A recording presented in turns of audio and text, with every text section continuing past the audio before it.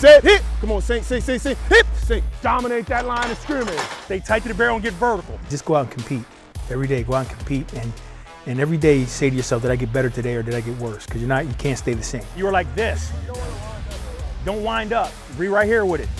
Boom. We have to compete and we got to be consistent. We have to earn it every single day. Attack, press, run those feet, run those feet. I think it's very important to just get to know each and every one of my guys.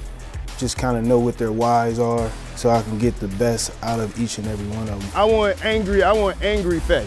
Remember them releases when you was all on it? That should be your mindset every time. I talk to my guys all the time about their mentality. And the mentality is, I call it the dog mentality. Don't relax. You was in good position. The mental part and being able to compete at a high level even when things may not be going their way. If he's slowing down, that means the ball's coming.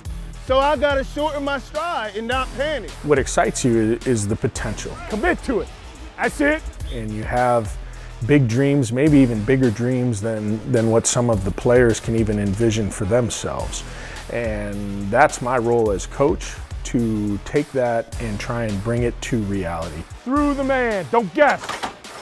Don't catch, don't guess. It's a huge responsibility for me to live up to the standard, to set a standard that these young guys have to maintain. Sit and snap.